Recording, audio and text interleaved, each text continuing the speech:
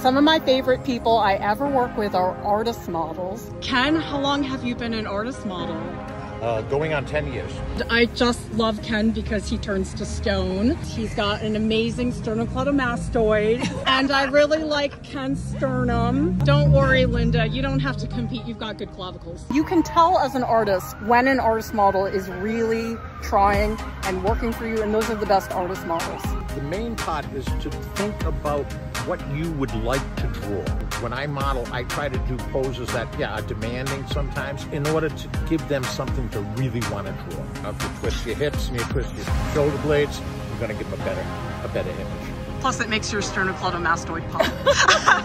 See? Exactly. See the sternocleidomastoid? Love you guys. Show love to your artist models.